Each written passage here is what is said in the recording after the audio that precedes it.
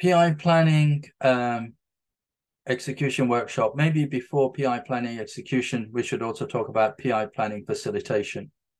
So, and before PI planning facilitation, maybe you should also be thinking about PI planning readiness. So in order to have a successful PI planning, you need to have gone through some readiness activities. One of the key ones for that is to make sure that you got the right context for that to happen. In other words, your product management team needs to be aligned with your business executives and business owners to make sure that we're working on the right problem to solve for the customer, and also it is aligned with our organization strategy. We understand the customer needs, we've got the right features that will then go to PI planning for the teams to act on it. So our PI planning facilitation, typically, I hesitate to say 2 days. It used to be 2 days when we were doing this in person. More and more due to pandemic and also post-pandemic, we're doing this remote. So that could be about 4 days, but depends on the context, the time zones of the people. So it's something that is adapted to the context. So that's the PI planning facilitation. And the reason for that facilitation is that if this is your first PI, or if you're a new facilitator, you are a new RTE, you're a new SPC, it is good to get somebody who's done this a few times to guide you, to help you, to make sure that you don't pick up bad habits. You also want to have successful PI planning, because it's all about, if you like, having the small wins and celebrating them. PI planning itself is a successful event, is worth celebrating. But the celebrations are short-lived, because now you got to deliver against the objectives that you just set yourself in PI planning.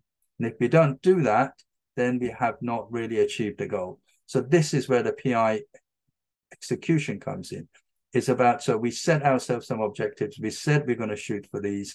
Now, how can we make sure that the teams are coached in the right way? Because we just now got a team of agile teams that have just come together.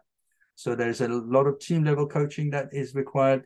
There's agile release train coaching that is required. So basically getting the RTE, the product management, the architecture, the business owners, coaching them to say, okay, what is their role in unblocking the teams, if you like, systemic issues that will come up, what gets blocked, what is blocking the team, how can you act on it? And also, we may discover that some of the things that we committed to are not achievable, because when we did PI planning, we had some knowledge.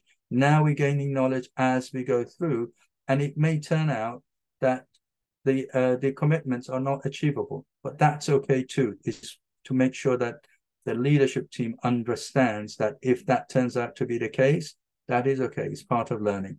And the other thing is to make sure that all the events that are at the team level and the agile release train level, they are, if you like, executed in the right way. People understand what the intent behind those events are, who should come, what is the expected output that we have, what goes in and what comes out of those, and what decisions and actions and behaviors do we need to have in order for those to be successful.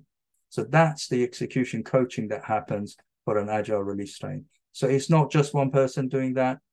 It will require a small team to make sure that we support the whole organization and achieve the right outcomes for the organization. How long does it take? Well, it's the length of the PI, which is typically between 8 to 12 weeks, but typically we're seeing 10 weeks for organizations.